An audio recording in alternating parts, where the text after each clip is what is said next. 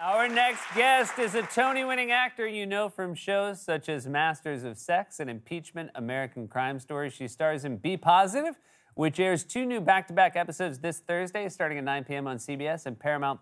Let's take a look. While I have you all, let's make a mental note to check the smoke alarms next week. It's battery changing season. What? Gina, we don't usually talk work here. Oh, right. Okay. Sorry. Yeah, we're off the clock. Hey, what are you doing this weekend? Oh, I'm actually taking Monday off. We're going on a hiking trip with some friends. Oh, that sounds great. Yeah. Just remember to put in your time card tomorrow because they're due on Friday. Now, Gabby, you sent that email to everyone, right? I could check, but I sent it from my work computer, and we're not at work. Starting to feel like it. Please welcome back to the show our friend Annaleigh Ashford. How are you, Annaleigh? Oh, it's so good to see you. It's so good to see you as well. I do wish you were here, and yeah, there we go. There you go. Oh, thank you. God, what a warm hug. So doing this sitcom, I imagine one of the draws, being a stage actor like you are, is getting to do a show in front of a live studio audience. But because of COVID, a lot of the episodes you taped were just in front of the crew. How was that?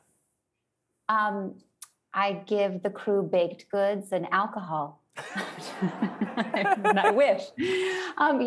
Thank God, they're a wonderful audience. And hey, if the crew laughs, if the crew laughs, then you know it went well. Yes. But sometimes I feel like I'm doing like an eternal Wednesday matinee, like the Wednesday matinee that won't end. But hey, I'm so happy to be making somebody laugh somewhere. You just hope that it goes through the ether in the land of television, and I imagine the laughs. But I do remember on stage having one particular Wednesday matinee where it was so quiet that it felt like nobody was out there. And when we looked in the front row, there was one woman who was taking a full-out nap. And it was a 3-act play, so it was a long play, and she took a long nap. And then you start to wonder if she was alive. She woke up at the end. The applause at the end of the show woke her up. But, it sort of feels like that sometimes. That's very rude for everybody to clap and wake up that poor woman. I mean, hello. She was having a lovely respite. So a 3-act play, those intermissions must be so weird with you and the other actors when you realize how quiet it is. Do you talk about it backstage? Is there like a real ee? Immediately. Like the first thing you do when you get off stage when you're doing a show is go, what's happening with this audience? Whether they're good or bad. They're like, I only wish the audience knew how much we talked about them. And there's 1,000 of them, but they are one in our mind. Yeah.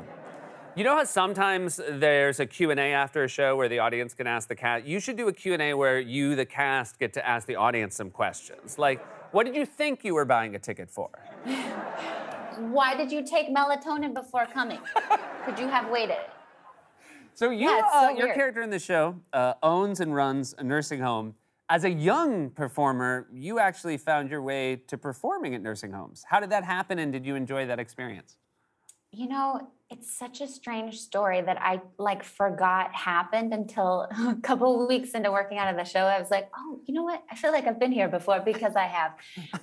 When I was a kid, I danced at this amazing dance studio, and to practice numbers before dance competitions, we would play nursing homes. So we would do 30 dance numbers at these nursing homes, and sometimes they were very risque. I remember the older girls did a Janet Jackson number, and they wore bustiers and ripped up jeans and door frames, and it was a big hit at the nursing home.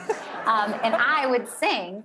And I remember at the end of one of our gigs, the director of the nursing home came up and asked me if I wanted to do my own set. So I came back with my karaoke machine, and I had a little mic attached to a boombox, and I had about 15 songs and little karaoke tapes in order, and I wrote my own jokes, and I wore a tuxedo. Why? Why did that happen? It was very uncomfortable, I think, for everybody else. They must have loved you, right? They loved me, but they were like, why is this small woman doing this show for us? And I was 10. But now is it true that you have always befriended people that were maybe a generation or two above your age group? Yes, I've always thought it's sort of obnoxious when people are like, I'm an old soul. Oh, but I've always connected with people who are of an older generation than I am. And I'm working with a bunch of legends with the capital L right now. Anytime Linda Lavin will tell me any story, I sit down at her feet. But yeah, we used to live next door actually to my great grandma when I was growing up. So my cousin Tyler and I would walk home from school and we'd go next door and hang out with Grandma Ashford for a couple hours.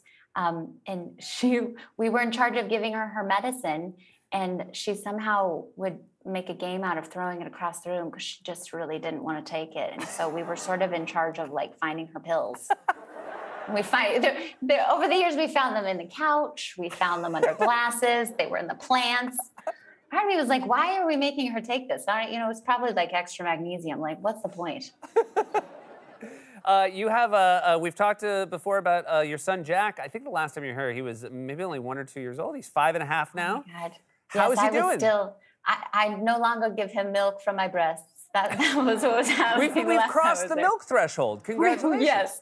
Yeah, we're done doing that. Thank God. Yeah, he's doing great. He's so big now, which is crazy. He's really, really, really into superheroes.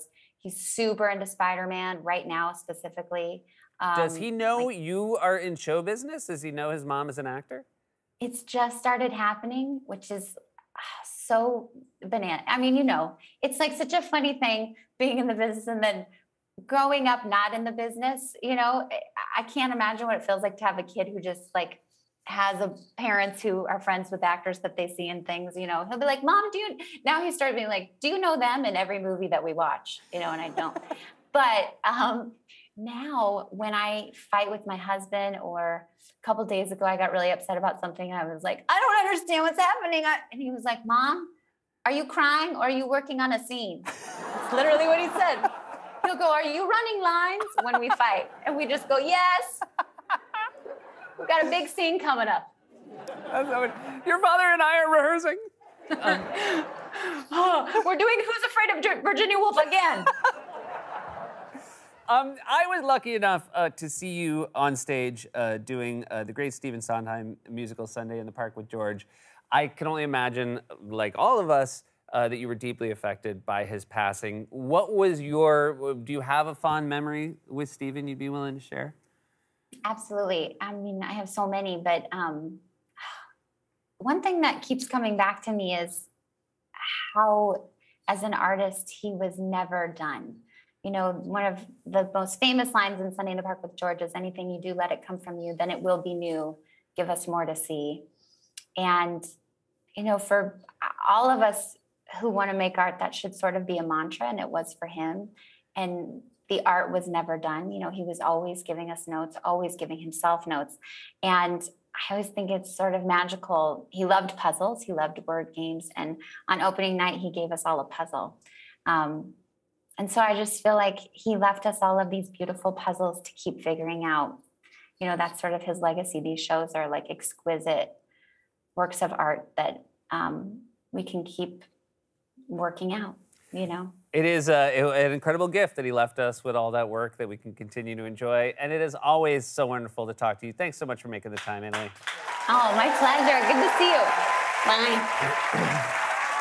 Annaleigh Ashford, everybody. 2 new back-to-back episodes of Be Positive air this Thursday starting at 9 p.m. on CBS and Paramount+.